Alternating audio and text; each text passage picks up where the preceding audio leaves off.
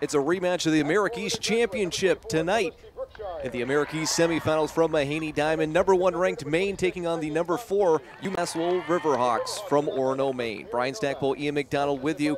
It's a rematch from last year's final game in the America East. Both teams buzzing with anticipation. Back-to-back similar seasons with slow starts, but have really picked it up as of recent. This one, the cross inside the box, still open, and that one's going to be a goal as the Black Bears get on top early. Kayla Kramer on a beautiful feed inside the box.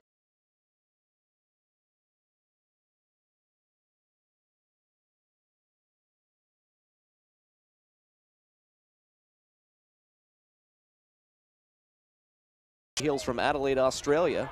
Sends this one in, and it's deflected over Burgess. I wasn't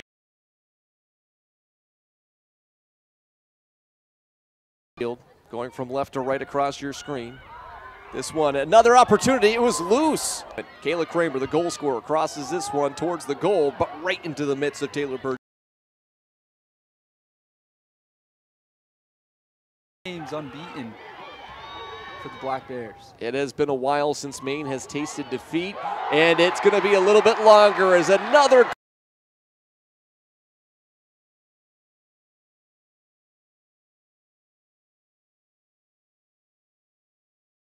with time elapsing, Maine will pick up the win, and for the second straight year, they will host the America East Championship and try to take that championship title back home again. A 2-0 victory for the Black Bears over the UMass Lowell Riverhawks as they beat them again to punch their ticket to Championship Sunday.